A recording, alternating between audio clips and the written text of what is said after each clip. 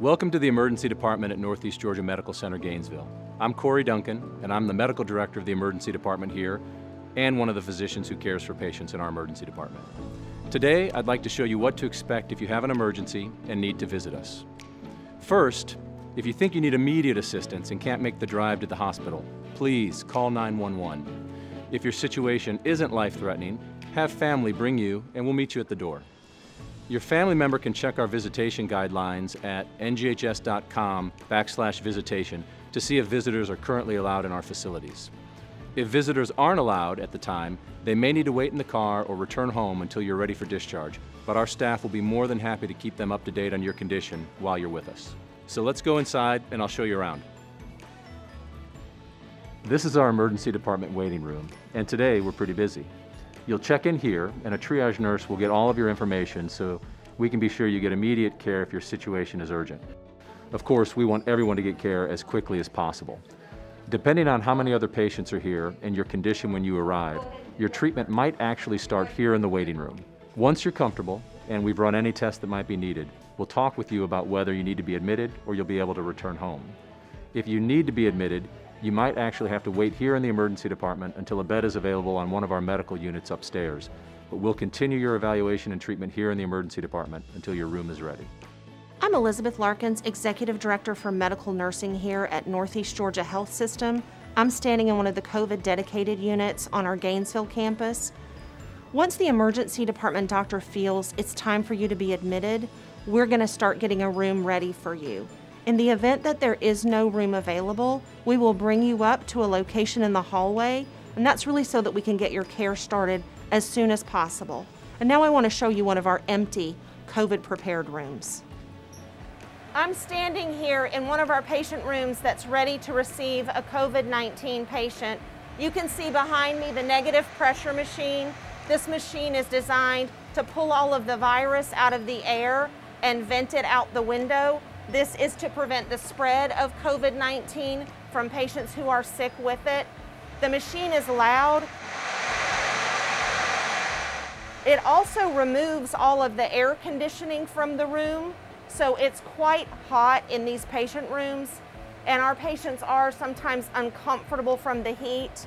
We do everything that we can to keep them comfortable, but it's one of our struggles during this difficult time. It's also a struggle for our patients that they see so little of their caregivers' faces. Everyone who comes in the room has on an N95, a surgical mask, a face shield, and a full gown. And it's only really through our eyes that we can connect with the patients in the bed. These are just some of the realities that we're dealing with right now. Hello, I'm Dr. Agarwal, and I'm the Chief of Medical Staff for Northeast Georgia Medical Center. I also provide nephrology care for patients here in our hospital. If your illness is severe and need a higher level of care, we have both intermediate medical care units and intensive care units just like this one.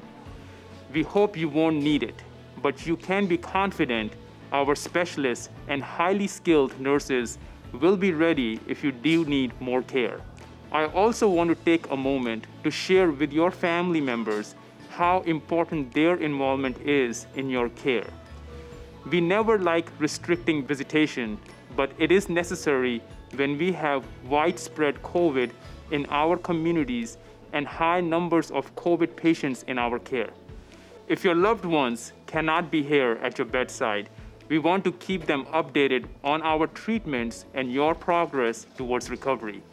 Our nurses and physicians will try to speak with your family by phone at least once a day and may sometimes reach out more often than that.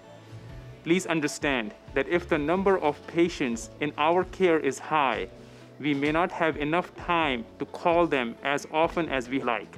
Please also know that we have a spiritual care team and a patient experience team who are standing by to help when needed.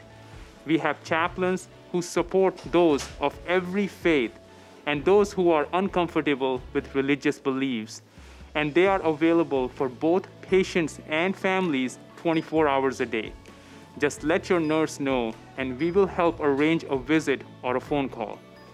Our patient experience team is available to help with any concerns or patient advocacy needs, and they can schedule a time to use one of our tablets so family members can have FaceTime with you.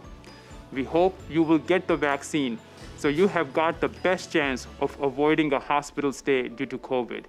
But if you need us, please get tested early, take care of yourself at home, and don't delay coming if you need our help.